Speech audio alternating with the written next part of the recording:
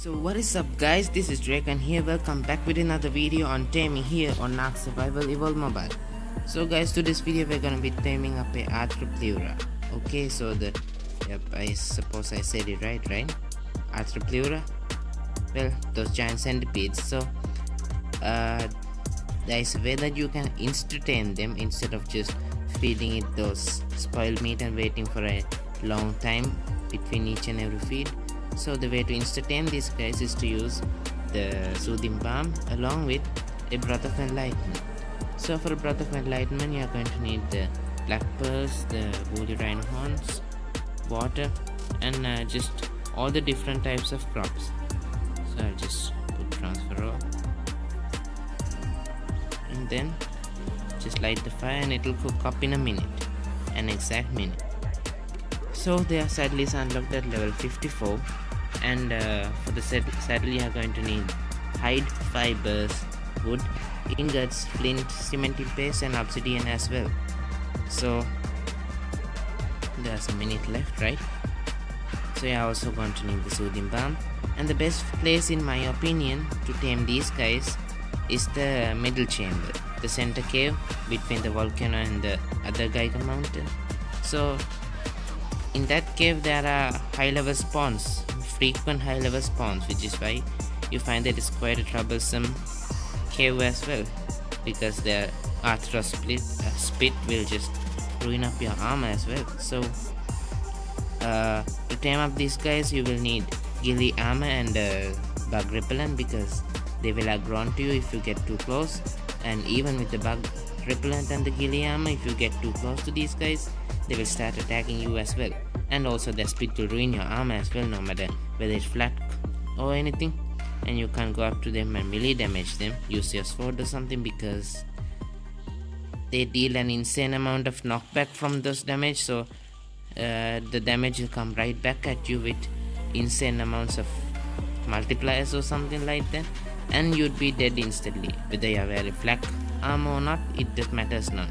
And also their spit will ruin your armor as well, reduce the durability and of your weapons as well. So when you hit them with the sword or something, your durability will drop really fast. So I'm going to be using my spider to tame up this guy, because the spiders don't get the aggro of other creatures, and I have no idea, this guy just keeps on getting out of wherever I put this guy to. So I'm going to be using my spider because they do not attract the aggro of other creatures even if you attack them.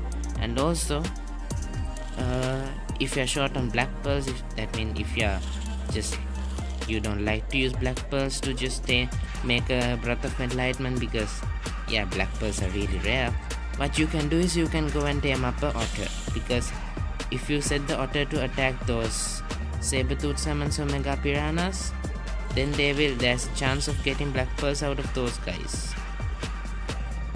So I'll put the link in the description for both of those creatures for you guys to just make it easy for you guys. So I'll see you guys in a bit when I just find a high level version to tame up. So see you guys in a little bit then.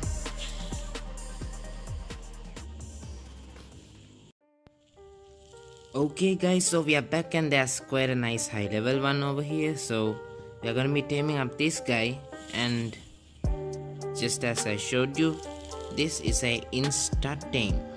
Okay, so no mistakes, a insta passive tame, instant. I mean by insta I don't mean Instagram, I mean instant. Okay, so we'll just tame this guy up and then we'll take it out for a spin and we'll just check out all its abilities, shall we?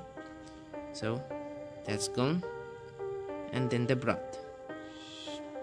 So I believe what happens is that when you give the breath of enlightenment to a Athro, it means that the Athro becomes enlightened and it knows that it can't go against you, and the only choice it has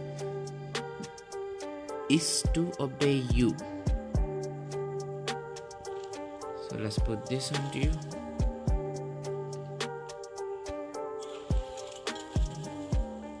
Okay, so these guys are a little bit hard to navigate out of the cave, And just like the spiders, they don't aggro other creatures around you, which is quite good. And they've also got this pitball attack, which is really nice as well. It just shoots acid. This is the attack that ruins the arm of everyone that gets hit by this. Spider, please. Now the good thing about this one's speed is that the speed increases with their melee damage as well. These guys have quite a nice weight capacity as well, comparatively to other insects. But I find that these guys are a little bit too slow as well for me. Well, that's just my personal idea. This one seems quite relatively faster than normal. Let's just take it out of the cave first.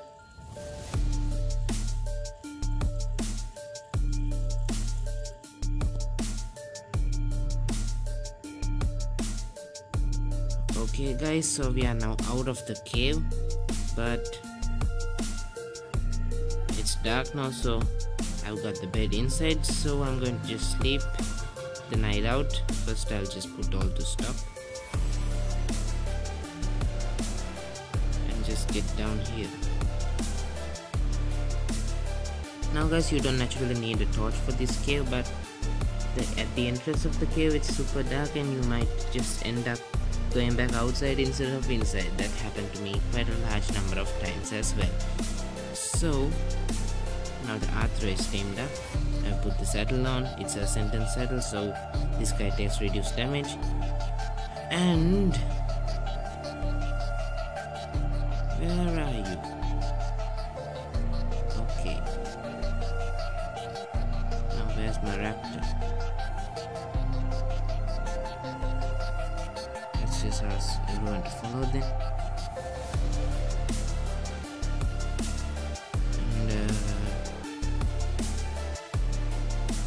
Little bit please. And I find that I haven't brought any food along with me. George, you got any? Well, I'll just have to just eat these then. So that's taken. So everyone can stop and I can display to you guys what this Athro is just capable of. So this guy is a bit faster than the normal ones I've used. Let's just check the stats. So you got the melee damage is good. The weight is also 282. It's decent, I would say. 1700 stamina, and the health is a real record. So the high level ones like this, Athros usually have higher amounts of health, and so they're quite good in that terms. But they're quite slow if you're just thinking of doing a cave that's really long, like the Yeti cave. Even though these guys don't attract the aggro for the creatures, they are really slow, so your progress will be quite painful, I would say. So now let's just do the acid spit. It's easy to aim actually. It's like almost like a sniper shot, quite easy to aim, and dead. And also it's got a nice reach as well. And to show you this, I'll just switch to first person view, which is easier to aim. So guys, if you're just aiming at far away targets, you go to the first person view, and this is a bit almost like arrows, except that it's a bit slower than arrows. So look up and shoot, and as you can see, it's going for a really long range. It splashed down at the bottom. It has a slight splash radius as well, so you should keep that in mind as well. So this will be a bit visible, I hope.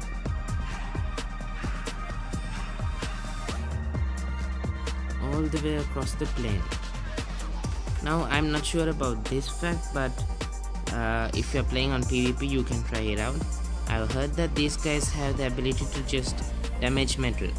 So if there's a metallic structure like this, you could just easily go into the first person view and stay at a really long range and just shoot like this, and just keep shooting until you get the correct aim. So once you got the correct aim, you can just easily from a really far away just keep on doing this, and your enemies won't even know, and the enemy tribe can't even find out from where these projectiles are coming. It's quite handy thing. So it's quite a handy thing. And also these guys can go up nearly almost vertical walls, I would say. Almost vertical walls, as in not walls, the almost vertical cliff faces. So they have the ability to do that. And also always remember, if you are just taming these guys, you need either a spider or jelly armor and bug repellent. Although the jelly armor isn't actually necessary, you could use normal armor with the bug repellent, but don't get too close, they will start attacking you. And also, if you have hopes of taming one of these guys, every time you wanna run one of the caves where these guys spawn in, always just remember to take a breath of enlightenment and a soothing lotion as well with you, because the athros high level ones, if you are aiming for a high level version, they are not quite frequent spawn, so you should just keep that in mind as well. So this guy's speed is quite far reaching and at the same time easy to aim. It's like the way the arrows go as well.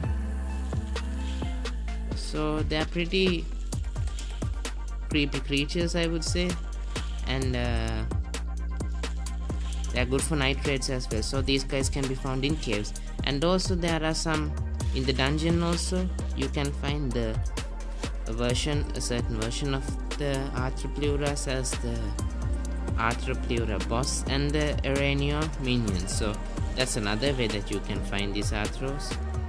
So either way, if you are playing, if it's the dungeon that you are doing, then you definitely have to just kill it and retrieve the implant. But if you are doing it this way, you won't have to do that process. So guys, the Athros are good but not marvelous,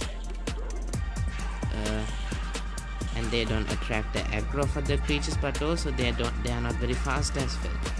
The attack speed isn't very fast, I would say, but you should always keep in mind that there's the advantage that any player that tries to attack you on this guy, any player, since someone comes and hacks at you with a sword, just remember that they get quite a nice deal back of damage from this one's damage reflective ability, which is still there even though this is a tamed version.